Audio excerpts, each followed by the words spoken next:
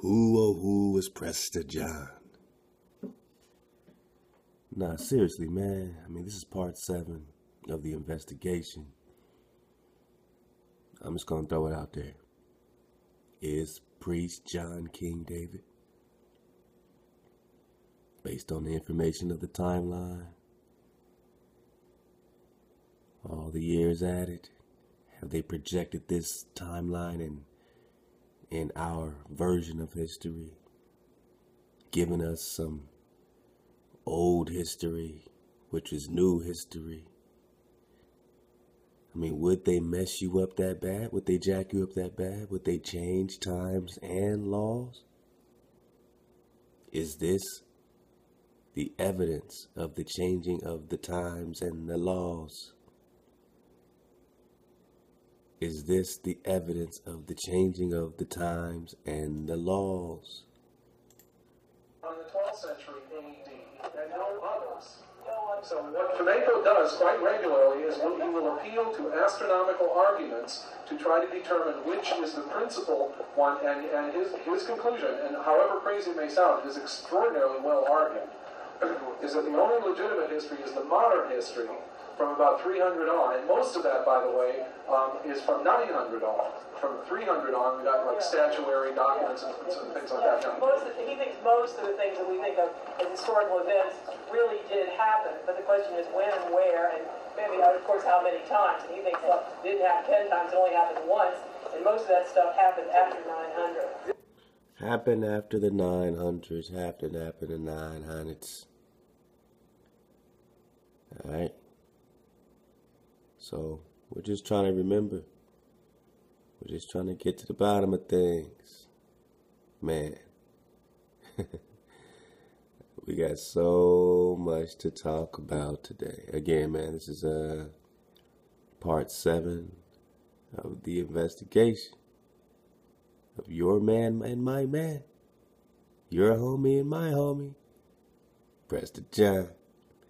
Alright, I mean, seriously. Alright, so is he the actual King David? Is he just a projection of this? Is he a hijacked version of King David? You know, this Abyssinian ruler. Is Abyssinia a hijack? Is this mixed multitude a hijack, or are they referring to you as a mixed multitude? As in the mixed multitude that made the Exodus as a mixed multitude. Leaving out together, everyone choosing up. What is going on? Is this king, is this Prester John Priest King, you know, a full-blooded Mongol?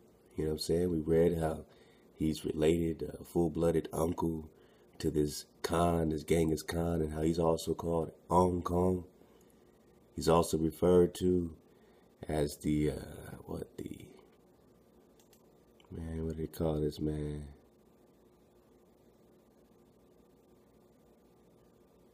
Here we go. They call him Prester John, Emperor of the Three Indias.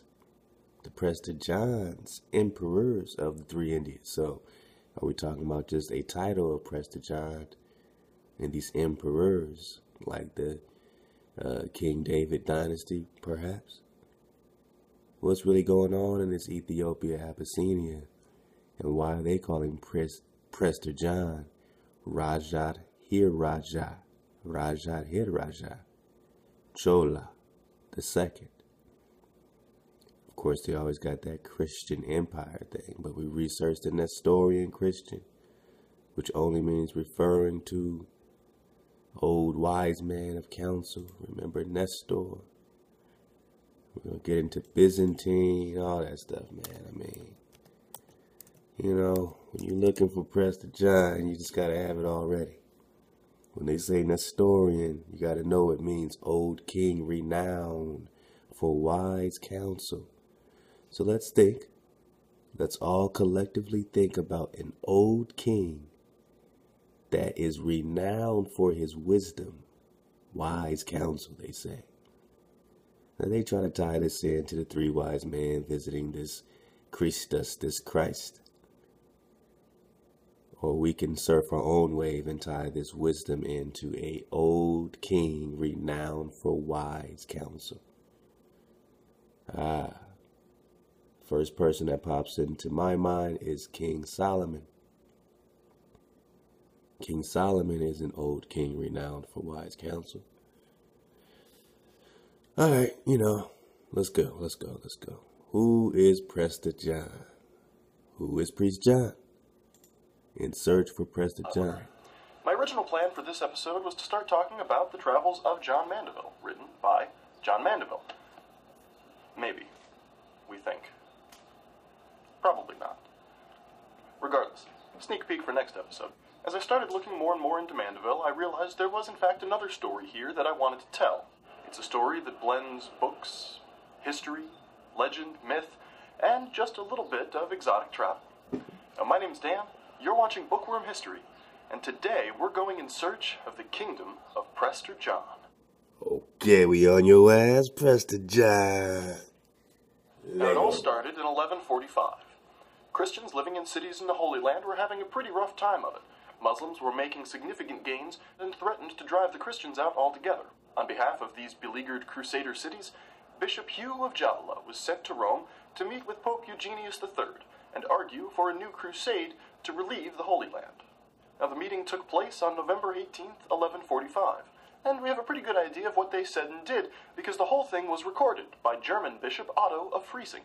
As the original tale goes, per Otto, per Hugh, a distant king in the Orient was making his way to the Holy Land to relieve the pilgrims there, and on the way had defeated massive Persian troops.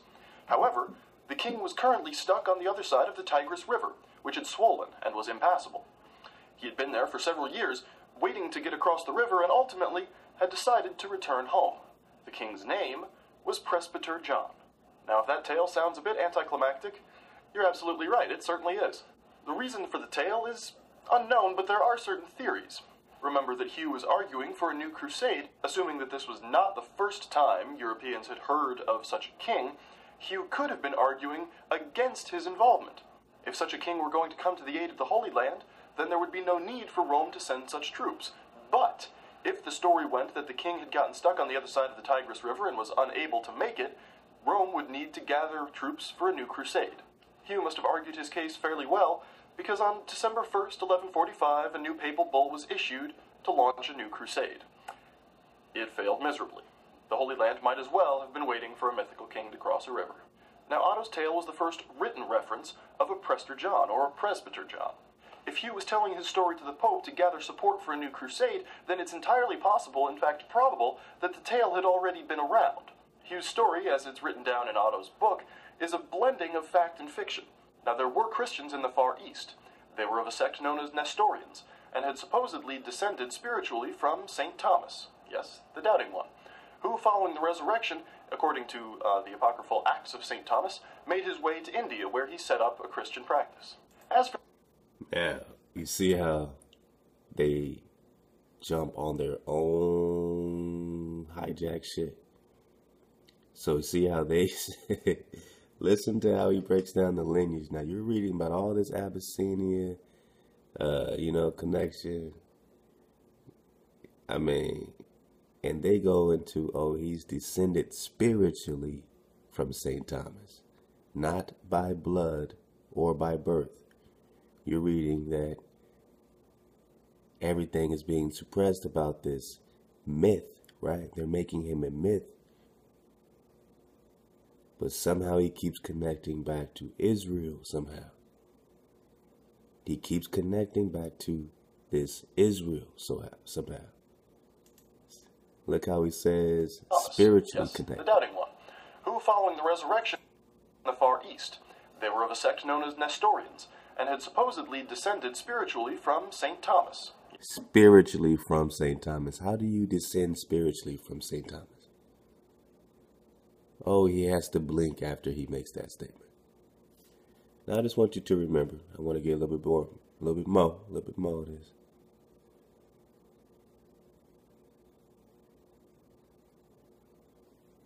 Okay, I closed the link to the Lost Tribes and Promised Lands. Let's get a piece of this right quick.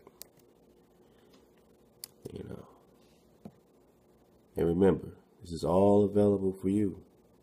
This is all for you.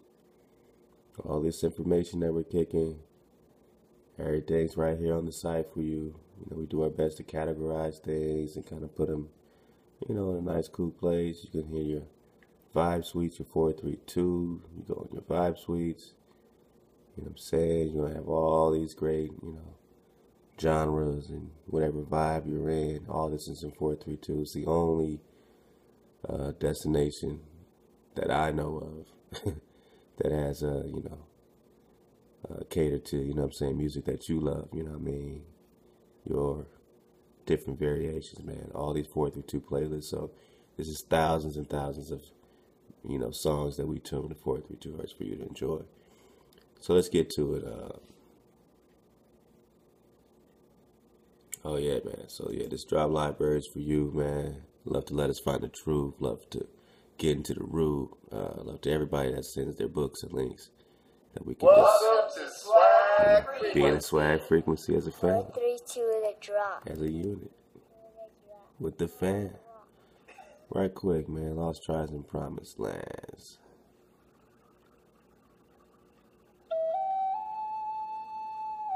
Oh yeah, that's what I'm talking about.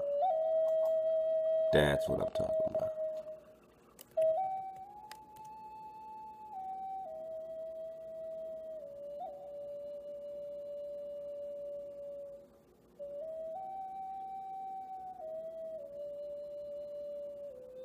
Lost Tribes and Promised Lands, Rudolph Sanders, man, we've been all up in it. I want to get to, was it the very end of chapter, was it 3 that we were reading?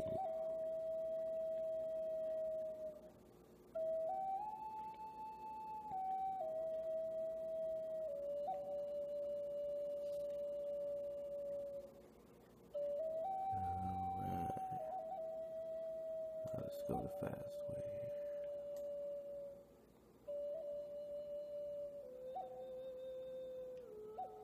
here. And remember, man, it's Black Devils. I can't wait to drop on that. Because I know there's something to it.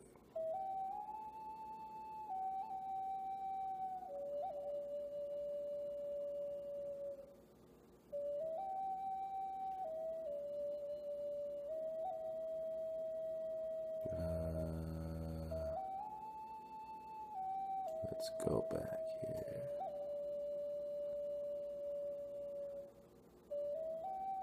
Yeah, chapter 3, Prester John. And I want to get all the way to the end of chapter 3.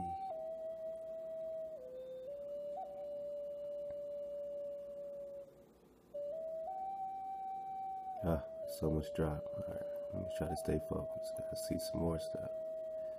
But yeah, there's so much relating Prester John to the Indies. You see 3 Indies right here. Let me get it bigger. It's the small print. Sometimes you gotta dig in that small print, man.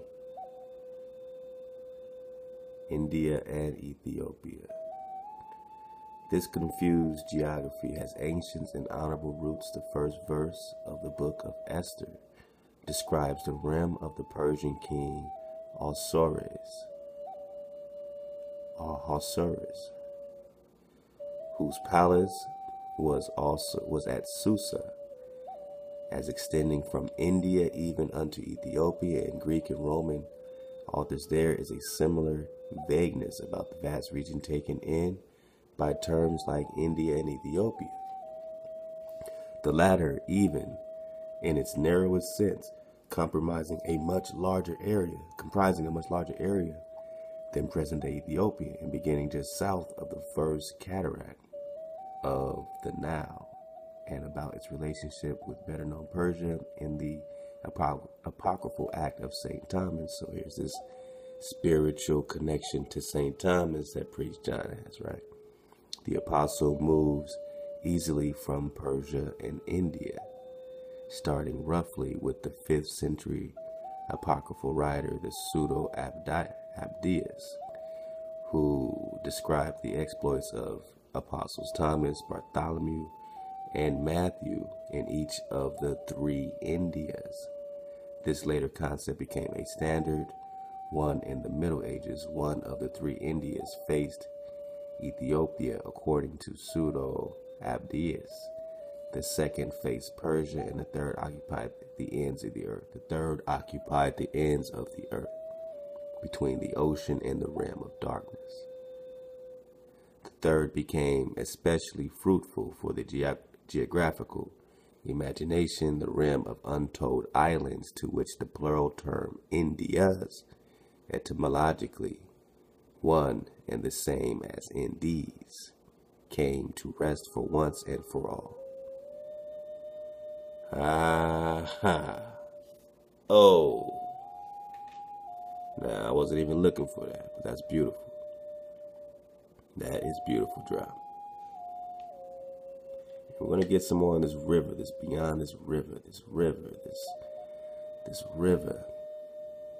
of stone and sand. All these myths, right? Remember, the 3rd India, all right, became especially fruitful for the geographical imagination. So where is it? The realm of untold islands. When you hear islands, you better think of your islands and where you're at right now. I'm talking to those here in the so-called West, the Americas, the Caribbeans, Haiti. Love to Haiti, man. Love to the brothers and sisters in Haiti, man. May the Creator rock with all our family there, man, to, get everybody at peace, man. But I know it's difficult, so love to everybody. Just send our love, keep sending our love to everybody, all our family everywhere, man. The region of untold islands, in which the plural term Indias, etymologically one and the same as Indies. So when you hear the Indies, think about these untold islands, the Indias, which is the 3rd India of the 3 Indias.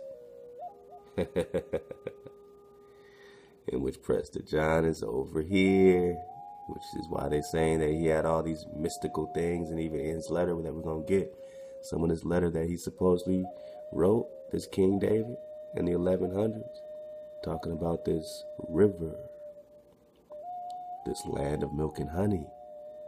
Come on, serve the way, don't be afraid. Let me skip a little down here.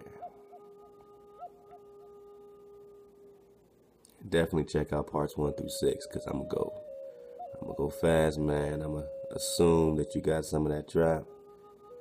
So if you want more of that drop, go back and get it.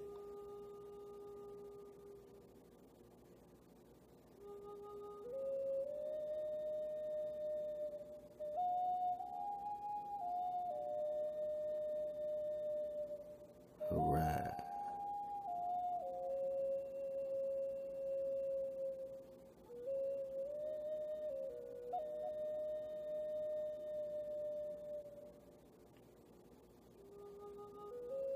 Even in its simpler Hellenistic form, the noble Ethiopian had proved unable to withstand the change or challenge of a demonic black image. Demonic black image. Let's go back here. With this, the line of Prester John's Ethiopian ancestry fades away in the haze of Hellenistic imagery and romance. So his image faded in the Greek imagery, which means what? Iconoclasm. They whitewashed him out, and they hijack him as this Nestorian Christian. But then they say his roots are the actual bloodline of Israel. Well, let's keep going. Little more is to be seen of the noble Ethiopian until his revival in the 12th century. All right, remember we had that letter.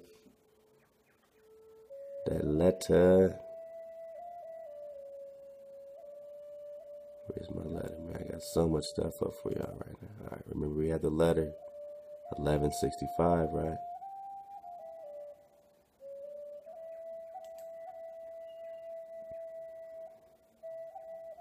Okay, so With this, the line of Prester John's early Ethiopian or Abyssinian ancestry fades away in the haze of Hellenistic imagery and romance. Little more is to be seen of the noble Ethiopian until his revival in the 12th century, but except for the addition of medieval Jewish and Christian elements providing new dimensions of exaltation. So a lot of what we're getting with this Christian hijack today, when we research Prester John and why that cat right now keeps bringing in all this Christian hijack and he's a spiritual descendant of Thomas, these are the medieval Jewish and Christian elements providing new dimension and exaltation. His essential outlines were to be barely altered from antiquity. The pallid portraits painted by Heliodorus and Pseudo-Callisthenes were a long way from the handsome black warriors of Herodotus. Alright, so the latter portraits painted by Heliodorus, the Hellenistic portraits, were a long way from the handsome black warriors of Herodotus. But they were perhaps the best they could be expected from an age in which color probably was becoming a serious problem. So that's where the whitewashing began with this Heliodorus portrait of Prester John. These Hellenistic romanciers preserve the ideal of the noble Ethiopian against an advancing wave of color prejudice, by emphasizing every one of his traits but blackness.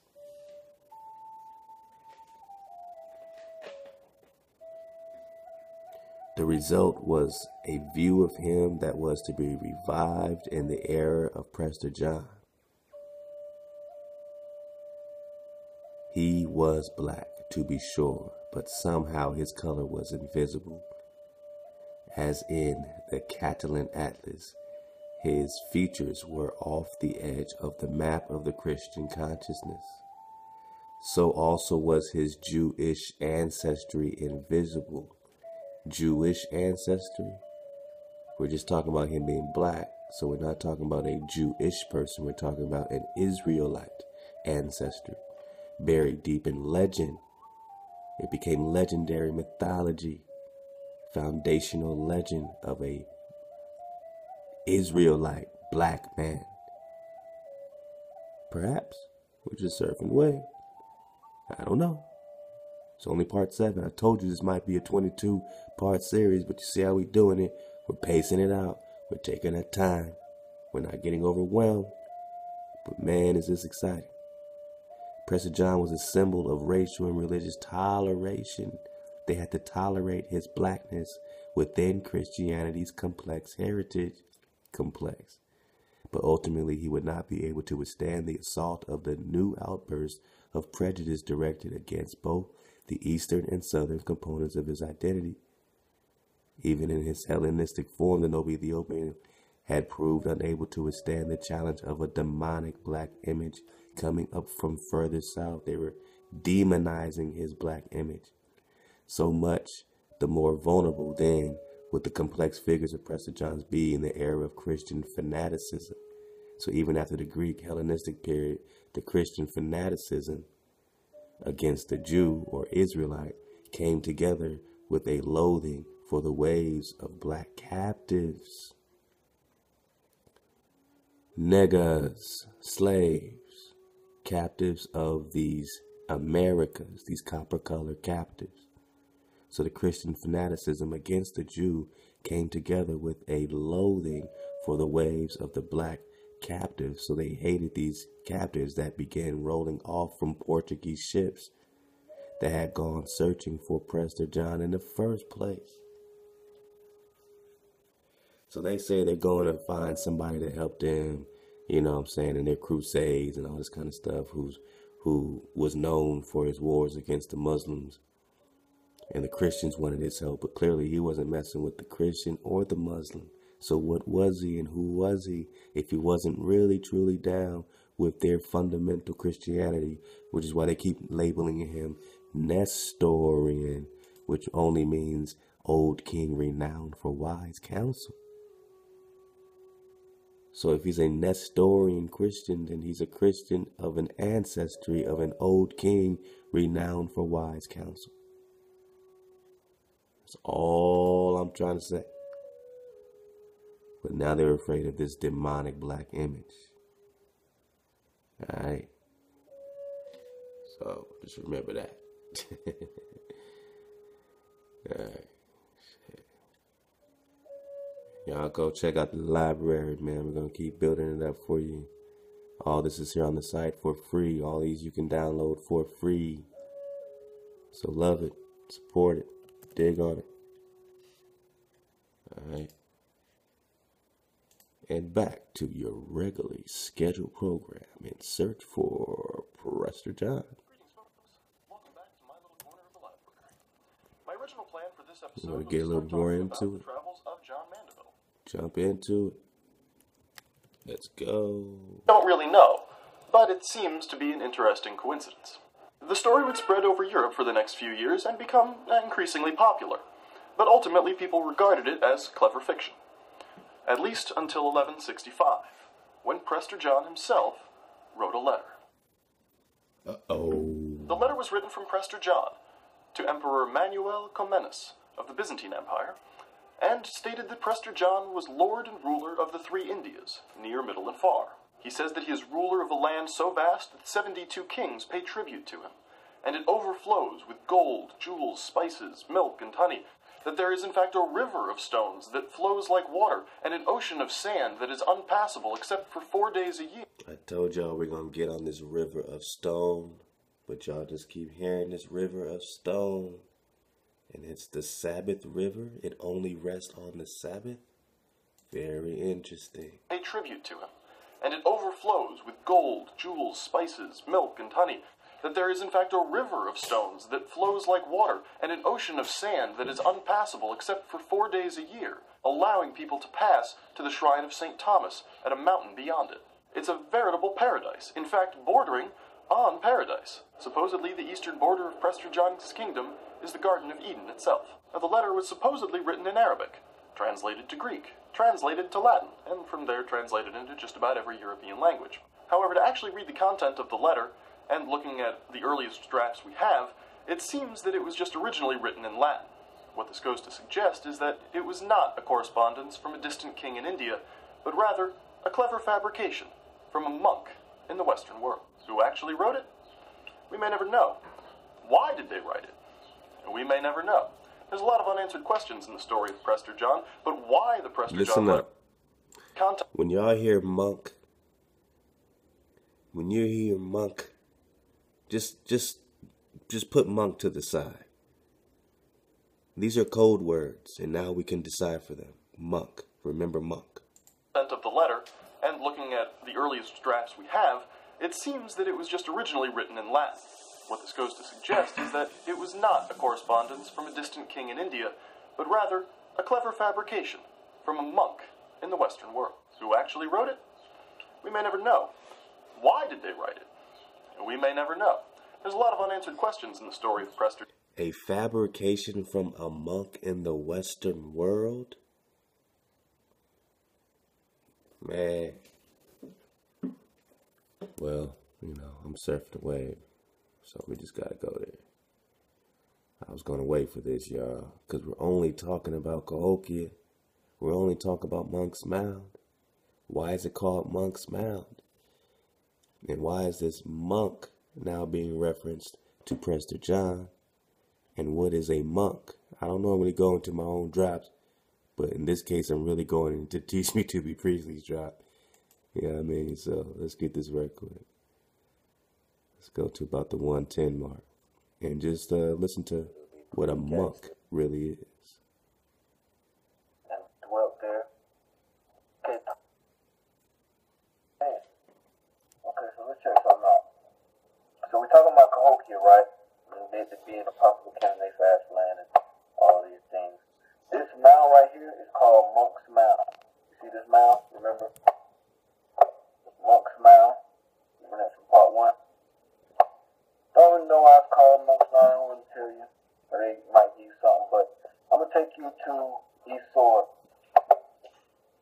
And I'm going to type in monk. dictionary search, encyclopedia, monk. This is what they have. Derived from Latin, nonachus, and from the Greek, whatever, Pay attention. solitary, which is in turn is derived from the word, whatever that is, designating a person who lives sequestered from the company and conversation of the rest of the world.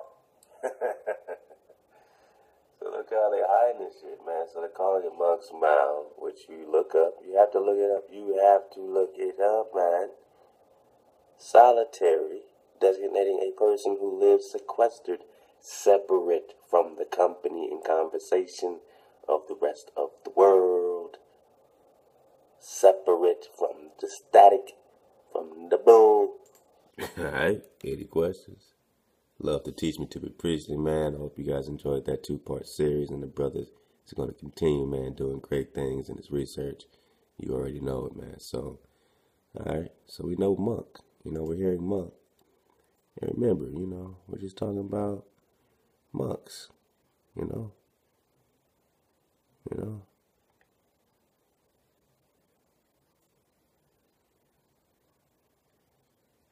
This is a terrific drop, man. We're going to get in it. I'm just giving you a little preview.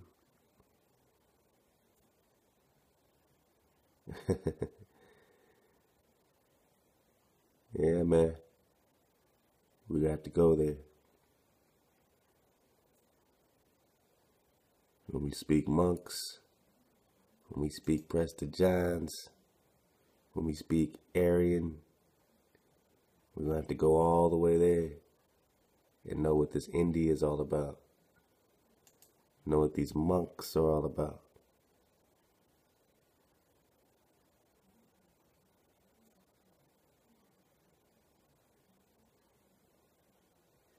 The legend of Prester John, a wealthy Christian king, right? An historian king, priest king with the kingdom somewhere outside of Western European realm, outside the Western European realm.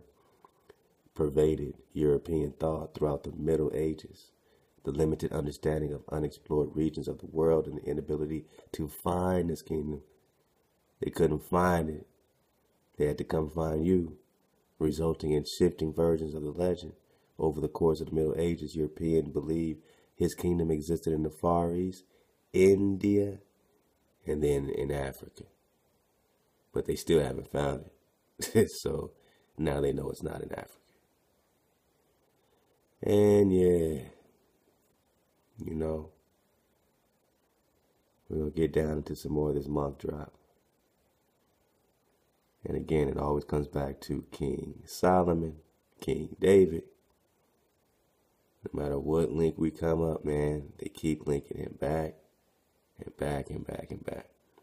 So let's get back to this monk business. Now that you know, it just means that you decided to be separate from the static.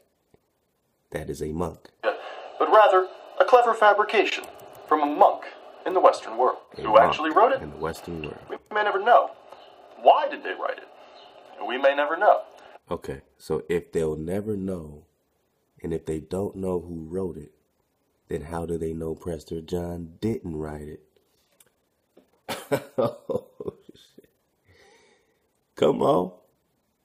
If they don't know who Prester John is, and if Prester John might be King David, and if they're saying this is a letter from Prester John, a.k.a. King David, in 1165, huh?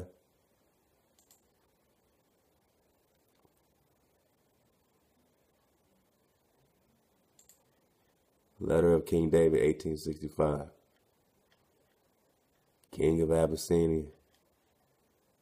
What are we talking about here, people? Alright? Now we're going to talk about this Assyria. We're going to talk about this Abyssinia. We're just getting babies out until we put them all together. What are we really talking about? Let's go. There's a lot of unanswered questions in the story of Prester John, but why the Prester John letter was written is interesting. It could have been as a morale boost to Europeans who were still smarting from their losses in the Holy Land. It could have been a clever fabrication, just literature. It could have just been written as a hoax. Regardless of the who, the how, the why, or any other question you could pose, the Prester John letter spread like wildfire. Translated into every language in Europe, and every time it would become more and more elaborate. Now, learned men perhaps knew that it was a fabrication. The letter didn't follow the form that regal correspondence was supposed to in those days. However, the public ate it up. We fast forward to the early 13th century, when word reaches Europe that there's a powerful monarch conquering all of Asia, and in fact attempting to conquer all of the known world. He is defeated. Now notice how they said that they knew it was a fabrication because the letter did not fit the regal correspondence of that time. So what, it was out of format from their version of regal correspondence? Where they're getting their version of regal from you? So because it was not in format of regal correspondence, they know it's fake? Again, if they don't know who wrote it, how do they know Prester John didn't write it?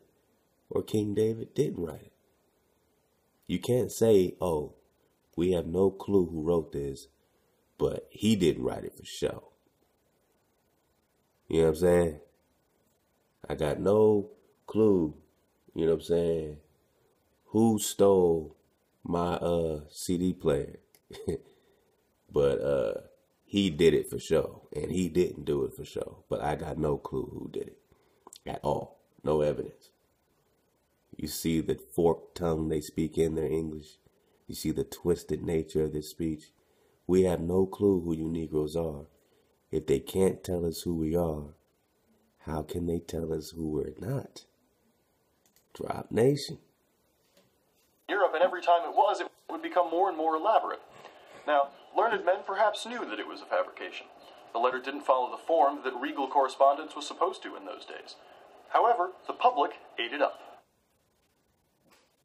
We fast forward to the early 13th century, when word reaches Europe that there's a powerful monarch conquering all of Asia, and in fact attempting to conquer all of the known world. He has defeated Muslim and Persian troops, and is slowly making his way to the west. Could this be, they wonder? Could this be the Prester John of myth that legend has told us will come to the aid of the Holy Land and free the Christians from the Muslim rule? As if that wasn't enough, word reaches Europe that this king wishes to accept emissaries from Western nations. All of Europe was suddenly in a tizzy.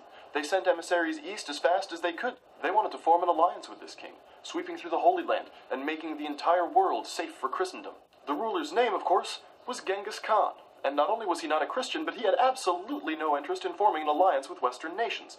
The reason that he wanted emissaries sent to him was to submit, not to form an alliance. Over the next 300 years, travelers in the East would slowly realize that Genghis Khan was not, in fact, the Prester John of legend of which they'd been told. Rather than being Prester John, he was in fact the conqueror of Prester John. So Prester John must be somewhere else in Asia. But as people would travel more and more, the edges of the map would slowly fill in, and they would realize that Prester John was not there. But the story had deep roots, and people were convinced of the existence of this distant Christian king. When the letter from Prester John was first written in 1165, it said that he ruled over all three Indias, near, middle, and far. And at the turn of the 13th century, people in Europe really only had a fuzzy idea of exactly where India was. As people would discover more and more about Asia and finally come to the realization that Prester John wasn't there, they did not abandon the story. Rather, they just assumed they had been looking on the wrong continent. In 1497, Portuguese explorer Vasco da Gama had set out, sailing from Portugal south, then east, then north, and then east again. He would return to Portugal in 1499, having discovered a sea route to India far more profitable and quick than the land routes they had previously been working with. As the Portuguese Empire became more and more powerful, they began to colonize more and more of the Indian coast. The only problem was the Red Sea, an area they could never quite seem to subjugate. Through repeated attempts at conquering the area around the Red Sea, they reached out to locals, trying to recruit powerful monarchs to their cause. They came to discover that in Ethiopia, there was, in fact, a powerful Christian king. He was wealthy, he ruled over vast territories of land, and he was a Christian. All of this seemed to suggest that they had finally, at long last, found the Prester John of legend. The fact that it was 300 years after the first letter had been written was no nevermind to them.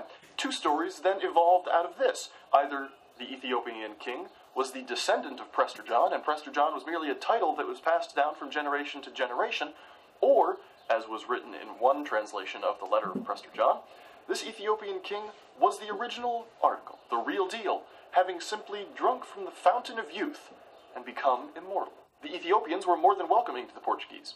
They also wanted an alliance to suppress some rebels that they were having. So, either Prester John is just a title, and we are talking about this particular dynasty of these Abyssinians, Ethiopian, this Menelik, Solomonic, Davidic, David dynasty. Now either it's being hijacked over there and a hijacked version is going on, or, that is a legitimate version, what I'm saying? We're all trying to see what's going on, but what we do know is that we're the last tribe to wake up, and it seems like a lot of people had to drop on us, man. A lot of people are impersonating us, man. So we're just trying to get to the root of it all. Kingston, my bro. One more minute. Having trouble with in the southwest corner of the country. They also wanted to open up trade relations. The Portuguese kept referring to the Ethiopian monarch as Prester John, completely unable to let the story go. The Ethiopians, still wanting to trade and form an alliance with the Portuguese, simply let it slide, although secretly they had absolutely no idea why they kept calling their king Prester John. The age of exploration would wear on, and ultimately even Ethiopia and Africa would become mapped. Finally, Europeans had to let the tale of Prester John go, realizing that he wasn't out there and probably had never been.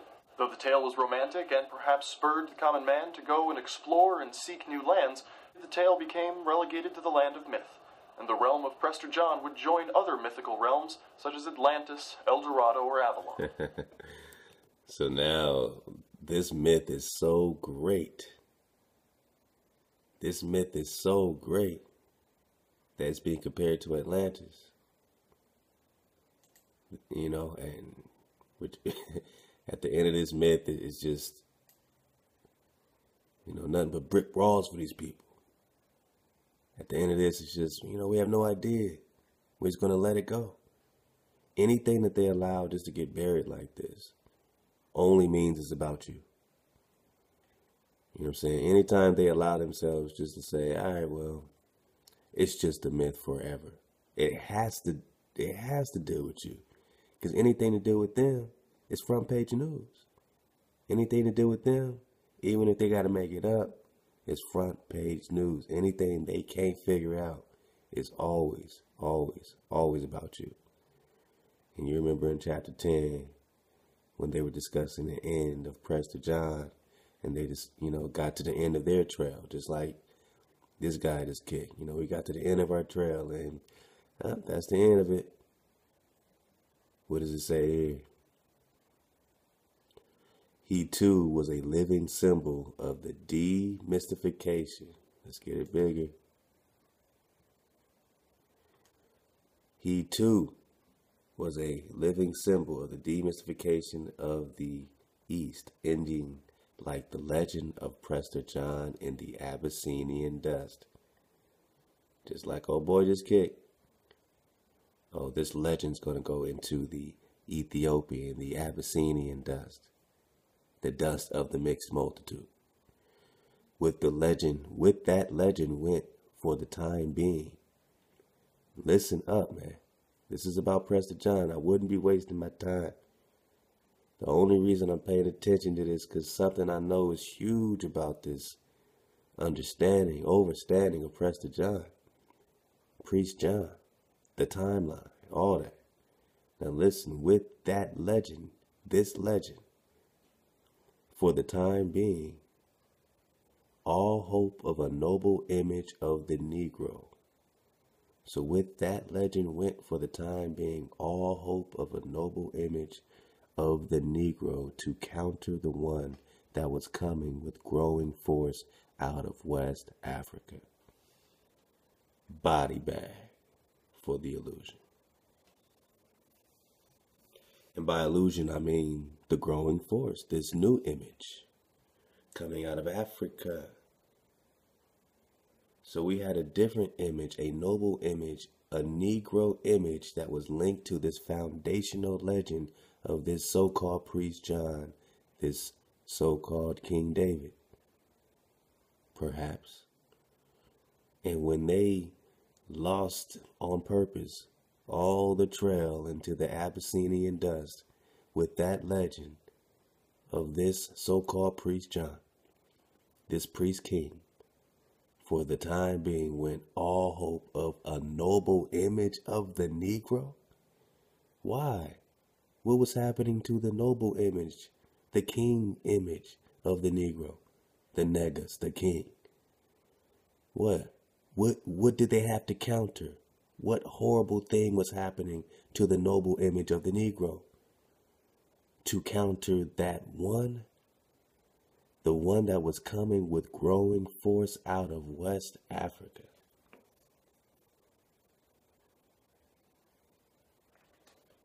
So a new image was spreading out of West Africa, a growing force. One of the most vivid depictions of the West African image, now taking shape in the minds of many Portuguese, can be found in the Esmeralda Descrito Orbis, a geographical and historical handbook of the African coast, written in 1508 by Duarte Pacheco Pereira, from which we have already quoted with reference to Master Jacomi of Majorca.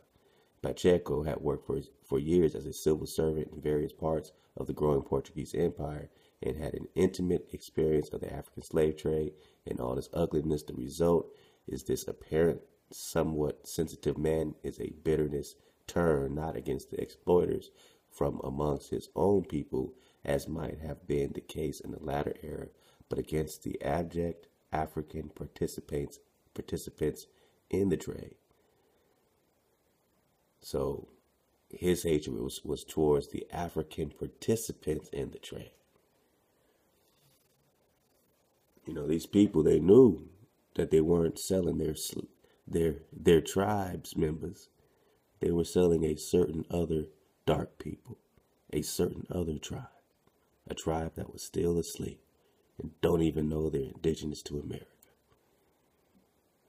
For a poor horse, you can receive here 6 or 7 slaves, he writes, typically of one place on the coast, and with equal contempt for those who hand in human beings for horses, and those who are thus handed in, goes on to warn that the captain who is engaged in this barter should guard against these Negroes, for they are bad people.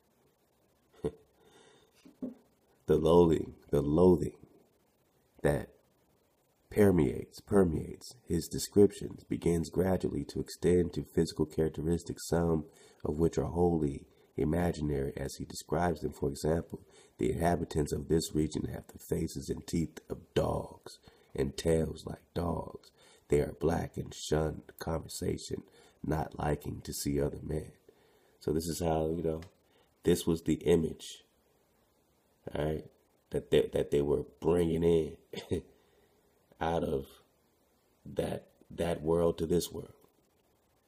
This was just the image of the Negro that was now being put on TV. I mean, look on TV now. You're pretty much going to get, some type of brute characteristic, some type of face and teeth of dog, some type of image, some type of mean image.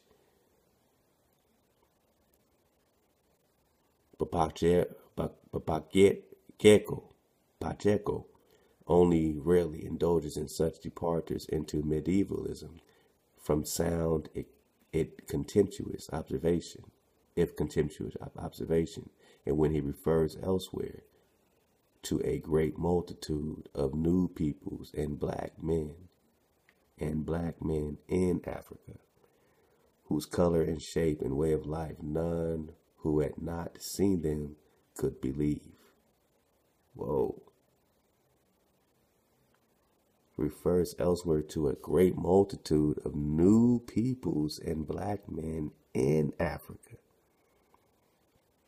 So this is a quote. A great multitude of new people from where? Here. I told you they took your ass from here, Negro, and put you in Africa, Negro. A great multitude of new peoples and black men in Africa, new peoples and black men in Africa, whose color and shape and way of life none who had not seen them could believe. All right. So he's talking shit, but he's also kind of putting drop in there. And the drop really is that the color and shape of you, even they're going to try and make you look like a beast, almost beast in human form and all this kind of stuff. Just know that you had a characteristic that was uncommon to the dark people in Africa. Because you are new people, and that's the drop. He's just saying that these are a different dark people that we found over here, and they're new peoples and black men in Africa, and they have a color and shape and way of life no one who had not seen them could believe, and all this other shit. So, he's talking shit. You know what I mean? But let's get it, man. Let's go ahead and dig on it. And remember, man, this timeline plays. So these folks that are dropping about this timeline, it plays. It plays in the wave. When you're surfing the wave, it plays in the wave. All right. Now, what's interesting in this 1165 letter is that over here,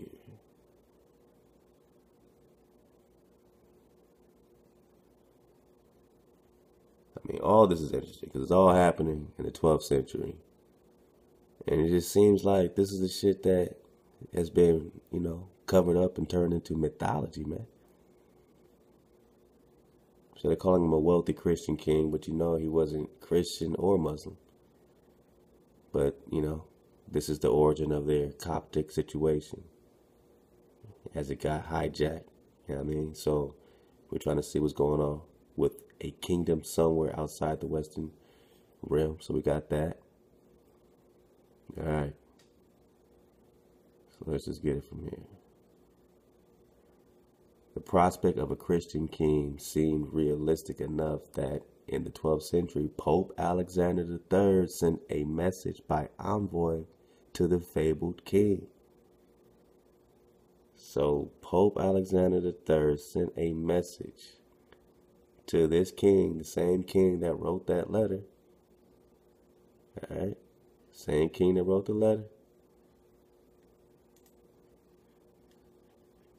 Okay. So letter of King David, 1165. So we're talking about the same exact year.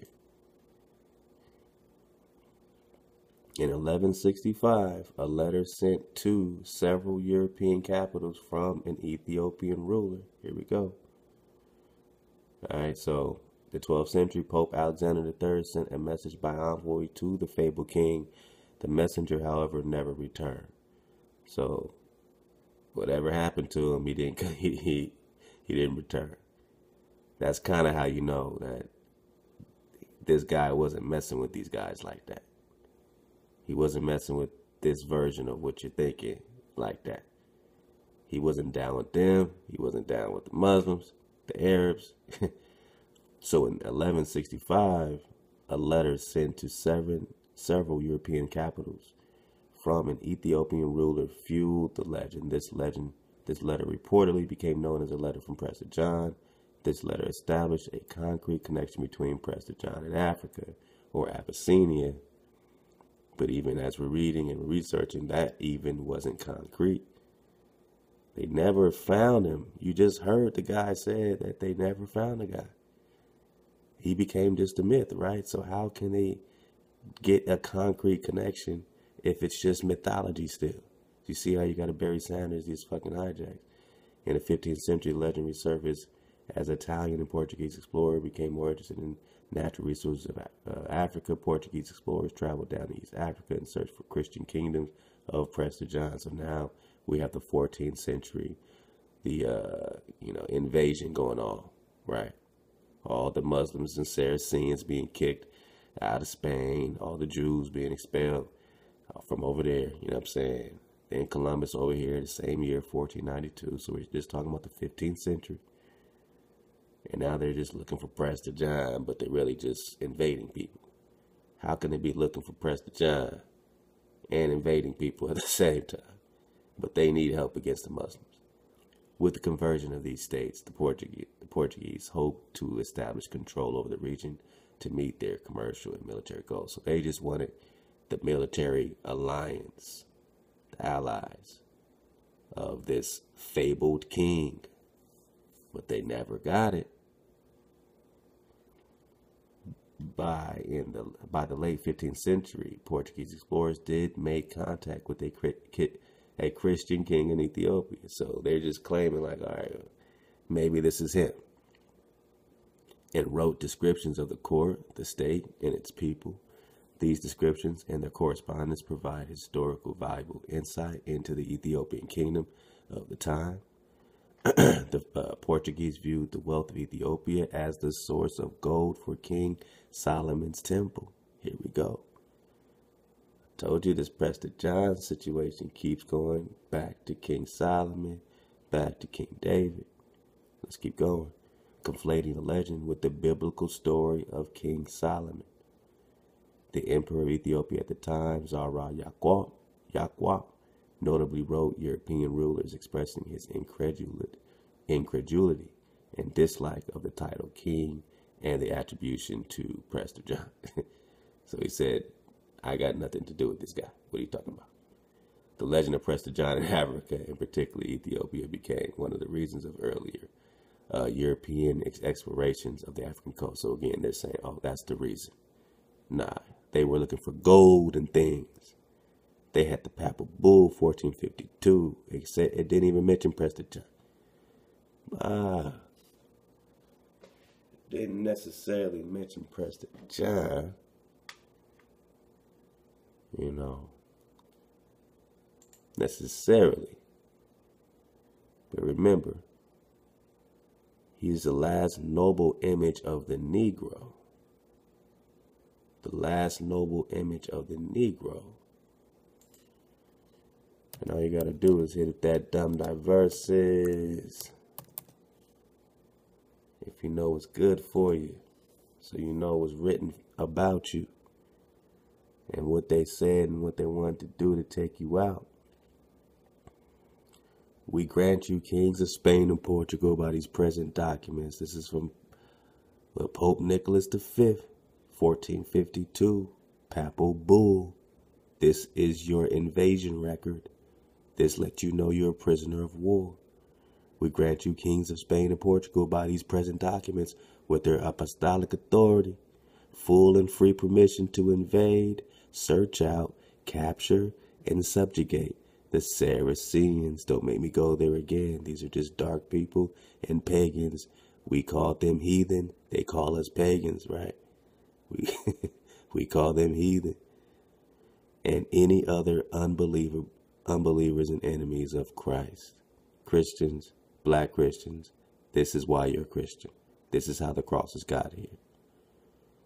They put out a papal bull to invade everybody who are enemies of Christ, according to them. All these indigenous people who never even heard of this hijack because they were connected to their Creator only. And now someone severed that connection. Wherever they may be, as well as their kingdoms, their duchies, their counties, their kingdoms. Kingdoms. Kingdoms. Kingdoms. Letter of King David, 1165. Kingdoms. Kingdoms, kingdoms, kingdoms.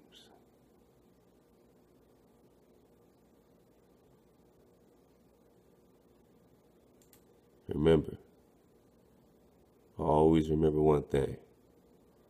We're only talking about Prester John. The Christian king, the historian, the wise king, the wise counsel king. We're only talking about Prester John.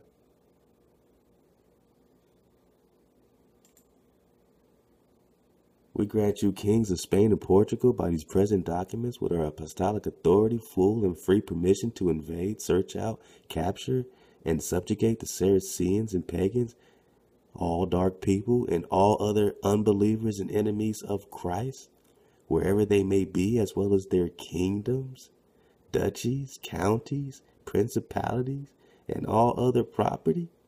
Take everything and reduce their persons into perpetual servitude. Perpetual. That means forever, Negroes. Serve me forever. Reduce their persons into perpetual servitude. Take their kingdoms. Take their kings. Take their kingdoms. Take their kings. So let's get into this letter of King David. What do you say, man? What the brother say, man? What the brother kick, man? What they say, he said. Is this it?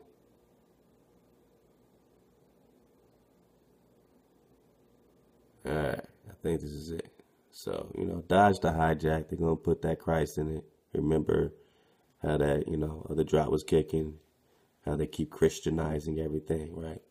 But I, John, priest, by the almighty power of God and the might of this hijack here. Hijack. Now focus. King of kings and Lord of lords, to his friend Emmanuel, Prince of Constantinople, greeting. Wishing him health, prosperity, and the continuance of divine favor. Our Majesty has been informed that you hold our excellency in love, and in that the report of our greatness has reached you. Moreover, we have heard through our treasurer that you have been pleased to send to us some objects of art and interest, that our exaltedness might be gratified thereby, being human. I have received it in good part, and we have ordered our treasurer to send you some of our articles in return. Should you desire to learn the greatness and excellency of our exaltedness and of the land subject to our sceptre, then hear and believe. I, Prester Johannes, the Lord of Lords, surpass all under heaven in virtue, in riches, and in power. Is this King David? That's all we're asking. Maybe not. 72 kings pay us tribute. Is this King David? I just want to know, is this King David? All right. In these 3 Indies, we just, the Indies, the islands, you, in the 3 Indies, our magnificence rules, and our lands extend beyond India. Keep India in mind. We arrest the body of the holy apostle Thomas Judas the twin. It reaches towards the sunrise over the waste, and it treads toward deserted Babylon near the Tower of Babel. Don't forget my Babel, my tree. Don't forget Devil's Tower. 72 provinces, of which only a few are Christian, serve us. Each has its own king, but all are tributary to us. Our land is home of elephants, dromedaries, camels, crocodiles, Melicananarum, Cymatics, man, whatever this stuff is, man. White and red lions, white bears, white merlus, crickets and griffins, tigers, hyenas, wild horses, oxen, wild men, men with horns, one-eyed men. Is this talking about the biblical Canaan here? Are we in the land of Canaan, so-called Canaan, because he wouldn't leave? Men with eyes before and behind.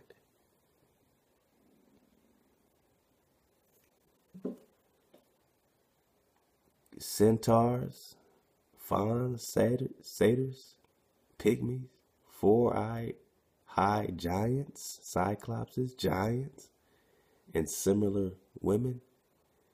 It is the home too of the phoenix and of nearly all living animals. Man, I'm just looking at this man-eaters. We have some people subject to us who feed on the flesh of men,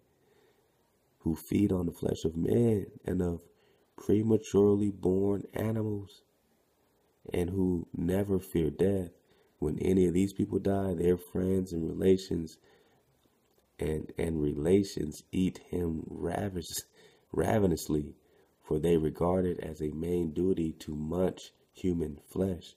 Their names are Gog, Magog, and all these other joints right here. I mean, are we talking about the biblical Canaan?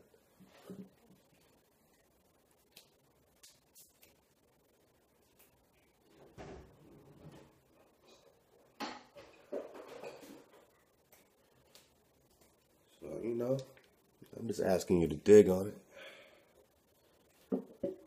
Pardon me while I fix my battery so we can have a little more hang time between you and me. You dig? Alright, so I wanted to get some of that. Definitely check this letter out.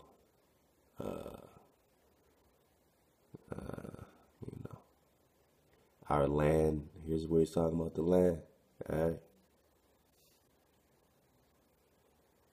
Our land streams with honey and is overflowing with milk. In one region grows no poisonous herb, nor does a querulous frog ever quack in it, nor scorpion exists, nor does the serpent glide amongst the grass.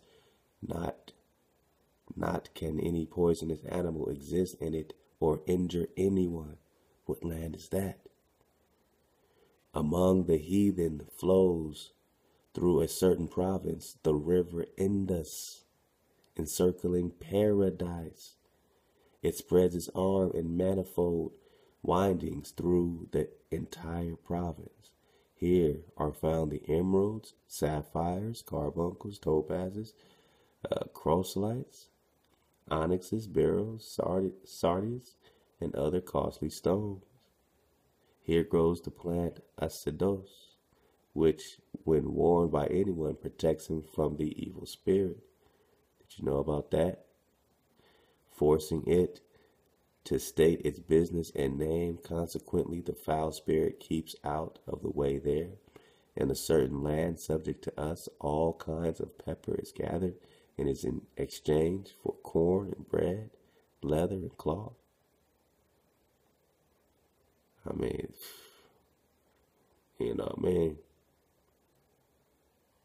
So, they were talking about seas. In a territory is a certain waterless sea. Okay.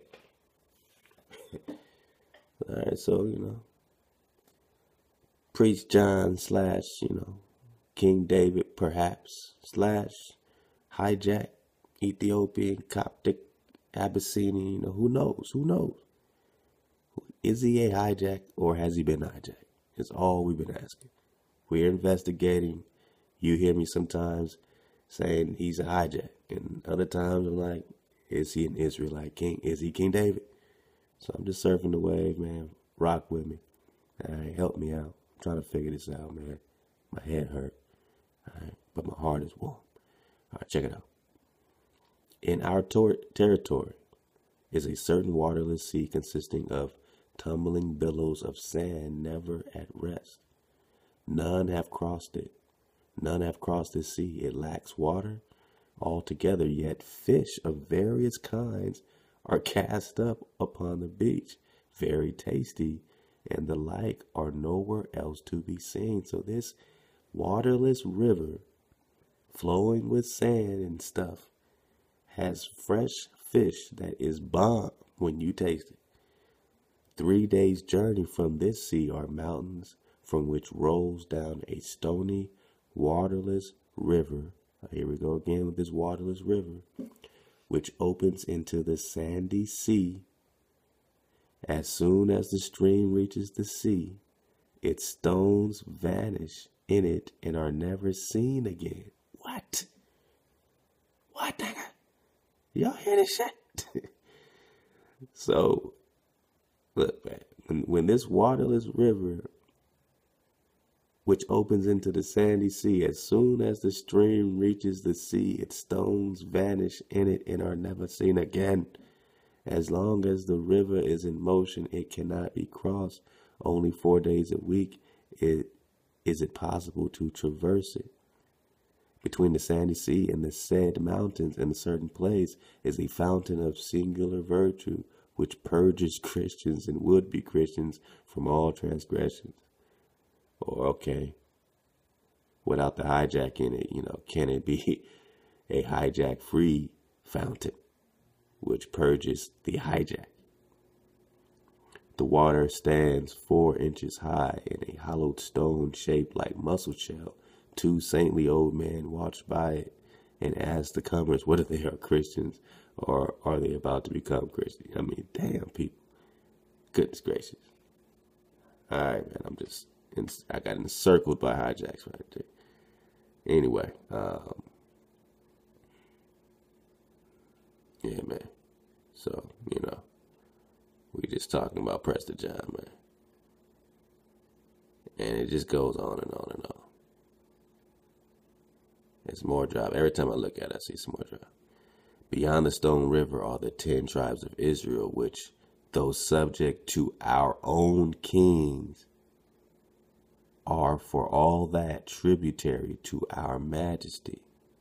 In one of our lands are worms. Well, back it up. So, does this mean that these Israelites are tributary to this priest John?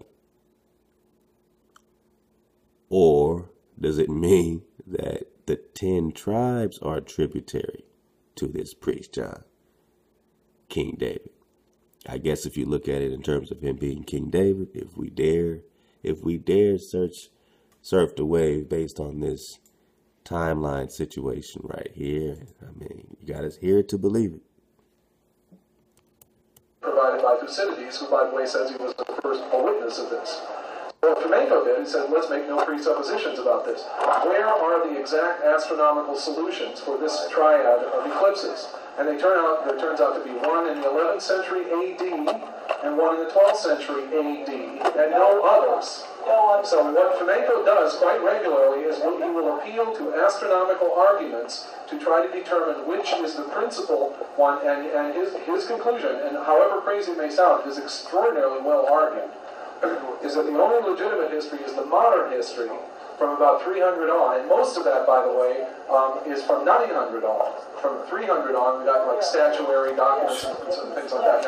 He thinks most of the things that we think of as historical events really did happen, but the question is when and where, and maybe, of course, how many times. And he thinks, well, it didn't happen 10 times, it only happened once, and most of that stuff happened after 900. Yeah. So most of it happened after the 900s. People, can you dig on that? And we're still going to get into the quest for Prester John, Andrew Blake Denton, and Athens State University. Is it play?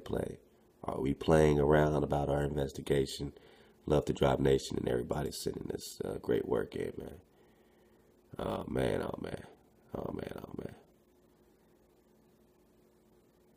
Oh, yeah. Give me back my letter. So he's saying, beyond the Stone River are the 10 tribes of Israel, which, though subject to our kings, are for all that tributary to our majesty. If we're talking King David here, then he's saying, he's the king of, he's the king of Judah. So is he speaking as the king of Judah, that these other tribes are tributary to Judah? Is that what he means? Or is he just a hijacking Israelites? These are all good questions. All right? These are all good things to serve. All right. We keep hearing about this river, and I keep wanting to just get back to a little drop about this river, man. San Banyan River. Let's just read it. You research it. Pull it up. San Banyan River. Also San Banyan. Sabat-Yan, a legendary river, which part of a legendary river across which part of the 10 tribes were exiled by the Assyrian king. Okay. So this river is very important. It's a legendary river, just like your legendary priest king, across which part of the 10 tribes were exiled by the Assyrian king. So they were exiled across it. Part of the 10 tribes were exiled across this river, this waterless river. Let's go. Shalmaneser, or are we talking about Cham? Remember the timelines. They're giving us 7-something BC. Flip that to after the 900s, and then you run into Cham. Remember Cham, you know, according to another doctor we read, wrote up on Prester John, they said in 1203. He said 1203 was a takedown by Genghis Khan or Genghis Khan on his foster father, they said, Hong Kong. So this river, which part of the 10 tribes were exiled across by the Assyrian king, Shalmaneser or Cham, right? And which rested on the Sabbath. So this river rests on the Sabbath, right? The river is mentioned in the Targum Pseudo-Jonathan, Exodus 34:10. I will take them from there. So in Exodus 34:10, look it up. I will take them from there and place them on the other side of the Sabat-Yan River. The rabbis declared that the 10 tribes were exiled 3 times. Once beyond the Sabat-Yan River, once to Daphne, or Daphne of Antioch, and once when the divine cloud descended upon them and covered them. The first ascription of miraculous qualities to the river is found in the Talmud, when Tenius Rufus asked R. Akiva how he could prove that the Sabbath was divinely ordained as the day of rest. And he replied, let the river Sabat-Yan prove it. It was unnavigable on weekdays because it flowed with strong currents, carrying along stones with tremendous force, but it rested on the Sabbath. These passages give no indication as to the supposed location of the river or the origin of its name. All right. Let me skip down a little bit because we got some of this in a previous drop. All right, let's go right here. All right, so we're talking about Pliny the Elder. Pliny. Keep hearing about Pliny. Described the river in his natural history, and his observations agree with the rabbinic resources. He also claimed that the river ran rapidly for 6 days in a week and rested on the Sabbath. This characteristic of the Sabat-Yan prevented the 10 tribes from leaving their place of exile, since they could not cross the river during the 6 days of the week. And though it rested on the 7th day, the restrictions on travel on the Sabbath rendered the crossing equally impossible. So that's why it was restricted for them to travel on the Sabbath, and therefore they couldn't cross it on the one day that this river rested. Josephus, however, described the periodicity. Man, my eyes are getting tired. The periodicity of this river in a different location, claiming that it was quiescent on weekdays and flowed only on the Sabbath. So then they flipped it. So Josephus described the periodicity of this. He flipped it. Instead of it going running 6 days a week and resting on the Sabbath, he flipped it so that it flowed only on the Sabbath and rested for the rest of the week. So that's how they, of course, hijacked this river.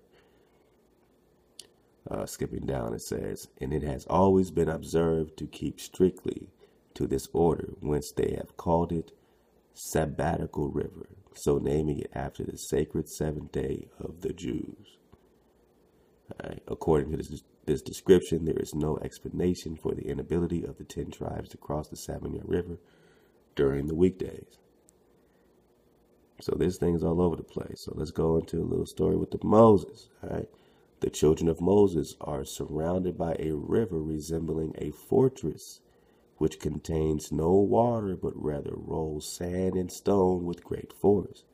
If it encountered a mountain of iron, it could undoubtedly grind it into powder. On Friday at sunset, a cloud surrounds the river, so that no man is able to cross it. At the close of the Sabbath, the river resumes its normal torrent of stones and sands. And apparently it got some good fish too. The general width of the river is 200 ells, whatever that is. But in certain places it is only 60 ells wide, so that we may talk to them, but neither of us can cross to the other side. So certain places of the river, it's not so wide that they can actually talk to the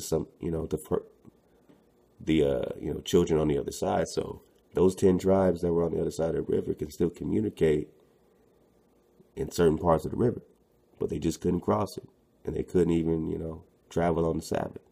So they were separated by this enormous river resembling a fortress. It says the children of Moses are surrounded by a river resembling a fortress because it contains these stones and sand. Is this play? We're just talking about the Sabbath river. All right. So, you can dig some more on it, but there's something going on with this river. It's something going on, and when we're talking about Prester John, it seems to always come back here.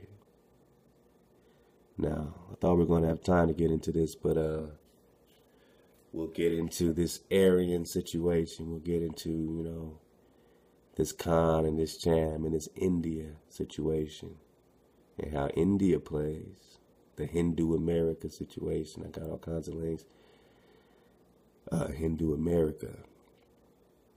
And we're going to get into this and how, they describe, originating a lot of, some of the, history here. You know what I mean? So I don't want to start now because I'll get too deep too fast. But if I might, just kind of dibble dabble, man, back into a little bit of this quest for Prester John, and then we'll, make a dismount somewhere else. I don't even know, man. I got so much information. Even in this part, like, I thought I can get all this in one take, but even this is a 3-part series alone, so this is only part 7. We're going to just dig on Prester John and just keep digging in as we go. But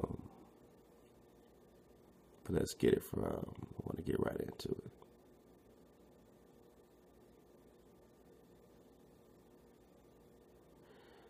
The question that begs to be asked is, when and where did Prester John come from, and by whom?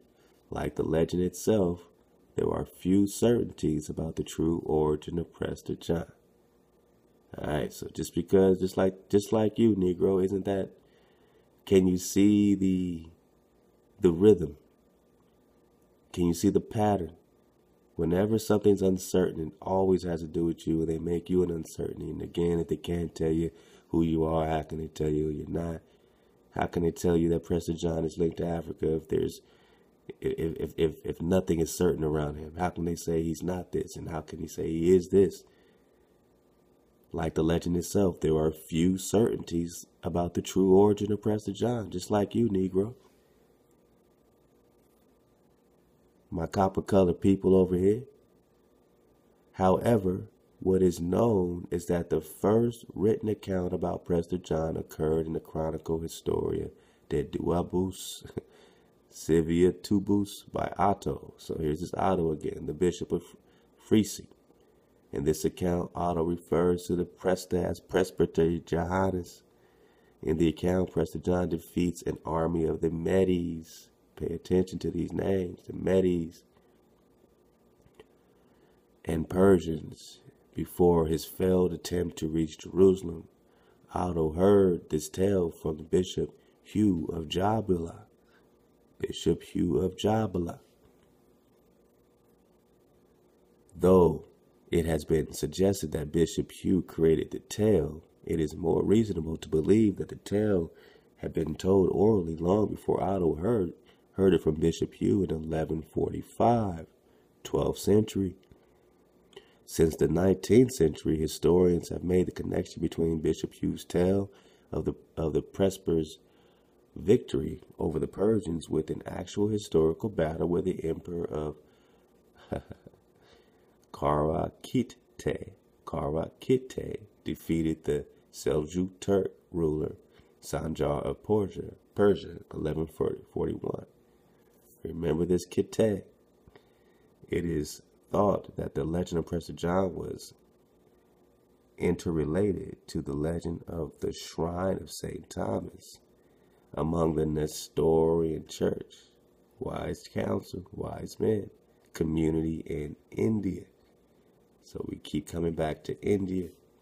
We're going to get into India in May. Living in India, Prester John was assumed to be adherent to Nestorian Christianity, which the Vatican considered heretical. So they called them heretics. So the Vatican wasn't rocking with these Nestorian Christians. However, India was significant to medieval Christians because they believed that after Pentecost, the Apostle Thomas was sent there and preached the gospel, converting and baptizing the Hindus into Christians. Okay, so there was a hijack going on. There the apostle died and was enshrined by the followers of the faith he had preached unto, while this piqued his interest of some. What happened next took Europe by storm. The mysterious letter appeared in Europe to Emperor Emmanuel. The author of this letter introduced himself as Prester John of the Indies, greatest king of the Christians.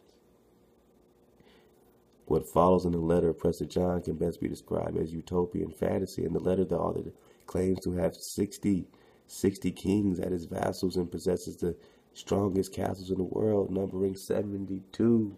All right, so we just got into some of this, and we're talking about the three Indies: India Major, Middle India, India Minor.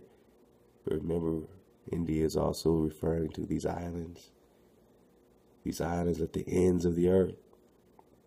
Now, we just brought up something very significant about this Nestorian business, about this Kite. And I said, remember Kite, man, because Kite kind of plays a little bit.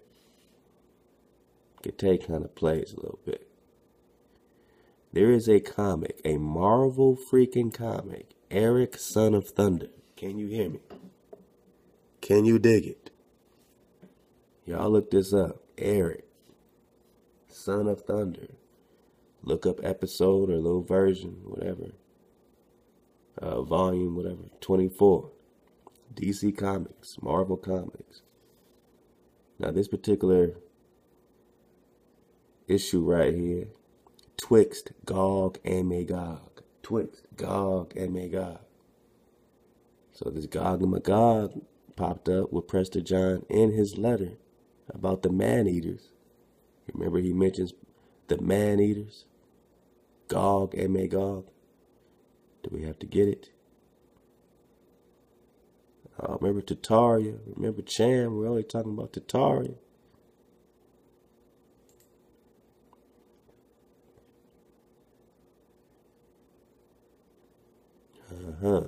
Man-eaters. Gog, Magog. Their names are Gog, Magog. Alright, so now we got this comic. Now here's the synopsis. Here's the characters. Eric, Valda, Satricus, Johannes, which is John, Prester John, Angelica, Haikon. Alright. The curse of Gog and Magog is unleashed upon Al-Braka. So we got to see what that is. But while everyone was expecting two moldering armies to emerge, they ended up with two enormous monsters made up the bones of the ancient warriors. Fire proves useful in bringing them down, so they had to destroy these enormous things with fire. Though, in other news, Brunello and Satira rescued Valda from the... let's keep it going. So these guys rescued Valda from the ravishment of Hakan in Iraq. I remember the giants of Iraq. Resist the temptations of Angelica. Teach me to be priestly, man. Been putting it down for a minute. Remember his other drop with Eric and the giants.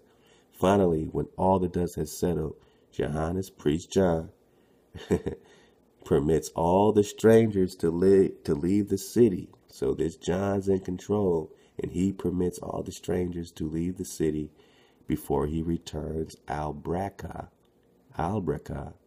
to its rightful place outside of time. What is that? In a later era, he will become known as Prester John.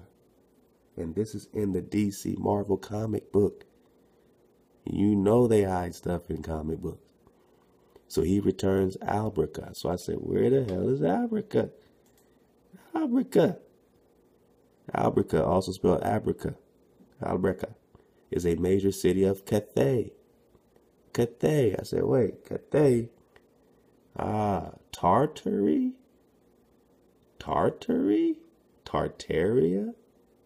Cham? Tartaria? Al-Braka, so we're still back here. You see how we keep being brought back? And this is an earlier map of it, where we're only talking about Presbytery Johannes, Prester John. Let's keep going. So I said, all right, what is Cathay? Let's get into Cathay. Tartaria. Now, Cathay is saying alternate name for China. So this takes you into China. It originates from the word Khatan.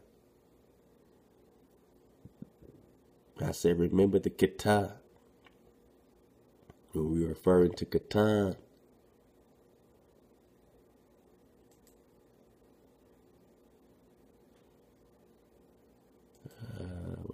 Where we at? Kita. Man. I got lots of drops.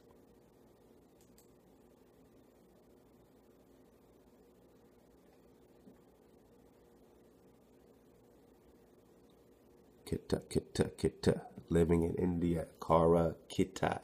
Khitia. Kita. Alright. So now we got Khatan. Khitan. Khatan. China. Khitan people, also known as Khitai. Khitai. I believe we have a match for Khitai. I'm trying to tell you, we're getting to the bottom of things. So this Prester John was known for having victory over the Persians with an actual historical battle where the emperor of Kara Khitai defeated the Seljuk Turk. So this was an actual historical battle that they confirmed that this Kara Khitai defeated this Turk. So Prester John was on the Khitai side defeating the Turk. The Khitai.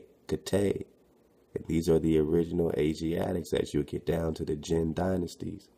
Alright, so look, man, we're just surfing the wave. We're just flowing here, man. Don't let it offend you. We still got to get into the land of Prester John. Love to Uno on the beats, man, for this amazing PDF that we will get into, man. The land of Prester John. Can't wait to dig in. Obviously, I'm just getting into a lot of this great drive that you see that we have to get to. But this is not play. Elaine, Sanku, Sanko. the land of Prester John. We're coming to you.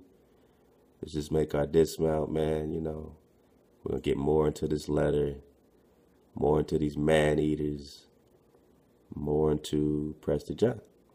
Remember, we're just talking King David. We're just talking Prester John. We're just talking timelines. Don't be offended. We'll get more into this river as well. And, yeah, man, if we had to make a dismount, I mean, how would you do it? Would you go all the way back home? I mean, would you take it all the way back home? Love to Brother Sanchez. Bro Sanchez, man, kicking that Tesla drive, man. Let's just get some of this energetic, and make an energetic dismount. You know what I'm saying? I want to jump right into it, man. Welcome back. Peace and love to you all. Yeah, love, brother. Radio signals in his attempts to Let's notify the surf government the wave, and military baby. concerning what Suit he had up. learned, but his ladders apparently went unanswered. Tesla spoke in confidence to several of his benefactors in Man, let's break it back. all times. We live in a world, unfortunately, that feel the need to prove that presence, so we come up with the testing of the said this before he died, and he felt this way before he died. You have to do your research and understand the deception. Whenever you hear extraterrestrial, that's a red flag. It's like a virus on a computer. When the red sign come up, you can go in. It may not be deception, but it's a high chance that it is, okay? I do believe in other beings, but I don't believe in outer space. I believe in inner space, and I go into that in a lot of previous videos. But to stay on subject here with Tesla and the alien deception, the deceivers will accredit all of Tesla's work to aliens, as I explained previously. Instead of telling us the truth, that Tesla didn't receive any communications from aliens, they always want to make it like there's this one divine man who received the message from some hidden deity. In a lot of cases, they use aliens. But really, Tesla knew what the ancients knew, that energy was all around you. And because of that, Tesla would go on to prove the existence of the ether. And the ether is just another word for the ever-present energy that is omnipresent at all times. We live in a world, unfortunately, that feel the need to prove that presence, so we come up with the testing of the ether. And Tesla proved that there is a supreme intelligence at the root of our reality, whereas the modern scientists wanted to exclude a deity from science like we have today in this modern. So Tesla, with this energy situation, actually proved the supreme creator, the supreme intellect of the universe. Prove the actual vibration of the actual intelligence of this energy, of this consciousness that we are in. You can't be conscious if you don't know whose consciousness you're in. And Tesla proved energy, frequency, vibration, the secret of the intelligence and how to use it. Flow in the ether and truly surf the wave energetically. And of course, if you prove the creator, you got to go. Modern matrix. And as we move on, you will see more of this deception. Nikola Tesla wrote about his years of research to interpret the strange radio signals and his attempts to notify the government and military concerning what he had learned, but his ladders apparently went unanswered. Tesla spoke in confidence to several of his benefactors, including Colonel John Astor, who owned the Waldorf Astoria Hotel. These benefactors listened to Tesla and secretly funded what was to be the start of mankind's first battle to regain control of its own destiny. So why do I say that there is an alien agenda deception surrounding Nikola Tesla and the plagiarization of his inventions? Tesla was an awesome man. He was a genius. Even though he rediscovered this ancient technology, it was during a modern time that was so far ahead of his time. The fact that he would re-stumble upon this ancient science that many of us are tying into modern metaphysics and all of that today. And we're interpreting this ether this ever-present energy, this intelligence in so many ways. But it's all hidden in the world religions and heliocentrism. And Tesla knew that. You will know that as we move on and get into Tesla and flat earth. You see, why is it deception to accredit Tesla's great mind to a message from aliens? Because it takes away the fact that he was an awesome man. If you tell me that everything he gave the world come from aliens, then they should get the credit and not Tesla. So again, it's a form of plagiarization.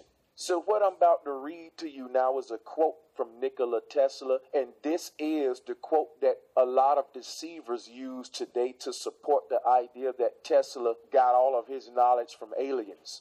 And I read, "My brain is only a receiver in the universe. There is a core from which we obtain knowledge, strength, and inspiration. I have not penetrated into the secrets of this core, but I know it exists." That first line was taken by deceivers to say that Tesla received his information from aliens. The fact that Tesla said his brain is only a receiver channeling information that's already in your DNA, that's already there. He didn't say he channeled it from aliens. The deceiver said that, not Tesla. So again, speaking for dead men. So yes, Tesla had many documents to support that he was working on aircraft similar to that of the Hitler Vimana. And the fact that he had ties to Hitler and the Nazis shed more light on the Vimana-Hitler conspiracy and show you where the little green men deception come into play. See, the little green men are who they use to hide the ancient truth all the time and to discredit the ancestors. Once we learn the ancient truth about the spiritual technology of the pyramids and the Tesla Tower and the mushroom mythology, once we realize these simple truths of nature and tap into this one divine energy source, we'll realize that paying for power is silly. The ancients would laugh. They tapped into the infinite power source that was omnipresent. Today we ignore it, and they got us deceived into world religions and pseudoscience as opposed to real science. So people like Neil deGrasse Tyson drop mics. They are not real scientists. Real scientists do experiments. They don't tell you mythological stories with a bunch of animations. And I was deceived with that type of deception. But here's a new day today, and those with eyes will see, and those with ears will hear. So understand that if all of the credit was given to the ancestors, we would also begin to explore their beliefs and their cosmology and everything that made them great, and we will become great today. So they intercept that greatness by telling you the ancestors or Tesla and all of these people get the information from aliens. Once we give the information to aliens, they keep us looking up into outer space, and there's nothing in outer space. It's all inner space. There is no space. There's divine energy that's omnipresent. There's a divine supreme being that's omnipresent. There's energy all around you. So they have us looking up into the stars, and we've been deceived thinking that we're looking into outer space. The stars are right above your head. Nothing is separated by light years and all of this foolishness that they give us. And as we move on, you will have no choice but to realize that Tesla was indeed a flat earther. And in fact, his technology he used is only possible on a flat earth where we can bounce signals over vast distances, and that signal will not be disturbed by any curvature. The cell tower technology is Tesla technology that rules our world today. They tell you they got satellites in outer space, but the only picture you ever saw of a satellite was a painting or a computer-generated image. You never saw a real picture of one. Therefore, you believe in something that don't exist other than their matrix. The truth is, everything wireless in our world today is achieved by Tesla's technology and ancient technology. These towers are divine, and you will see them all in ancient art, and they are misinterpreting the literature to this art and got you thinking the ancients were some dummies when really they are recreating their matrix with the ancient sciences and hiding them with aliens.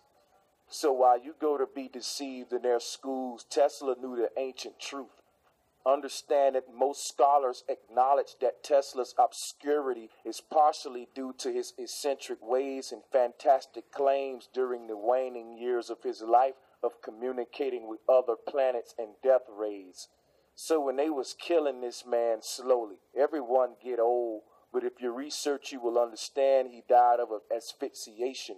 And I will get into that in a minute, but he was clearly murdered.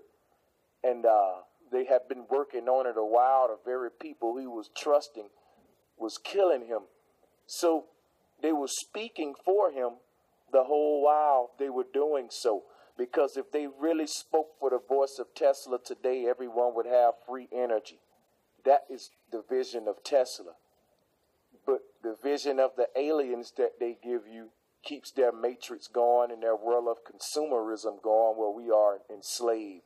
So it is now known that many of these fantastic inventions of Tesla are scientifically accurate and workable. It has simply taken mankind this long to catch up to the astonishing ideas of a man who died in 1943.